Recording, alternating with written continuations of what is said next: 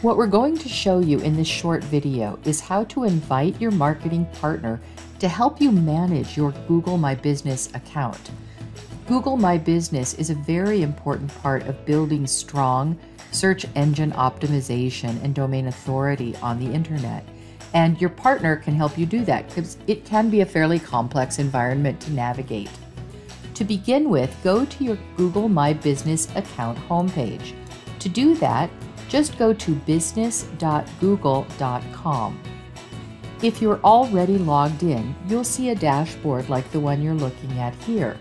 If you're not logged in, you'll be prompted to log in, and that's usually in the upper right corner where you'll see the sign in option.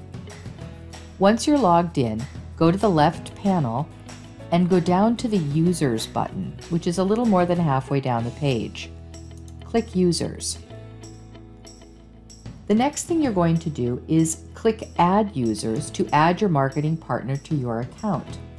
Now you'll see this prompt asks you to enter names or email addresses. In fact, your marketing partner is going to give you a code, and that code will pop up the name of the marketing agency or the name that they've assigned to their Google My Business support group. Once you've put that marketing partner in there, choose a role.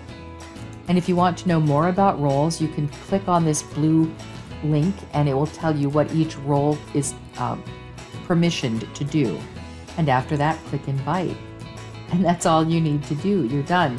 Your marketing partner will see the invitation in their marketing dashboard for Google My Business.